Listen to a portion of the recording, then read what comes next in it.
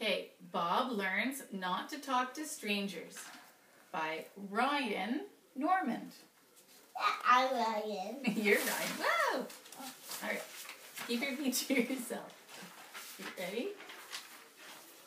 One day, Bob went to the park with some friends. Bob was told not to talk to strangers.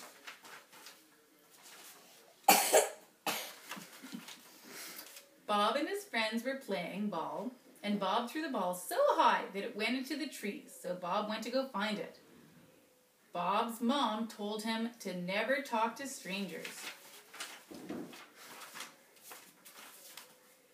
Bob found the ball, but all of a sudden a stranger came, and Bob was scared.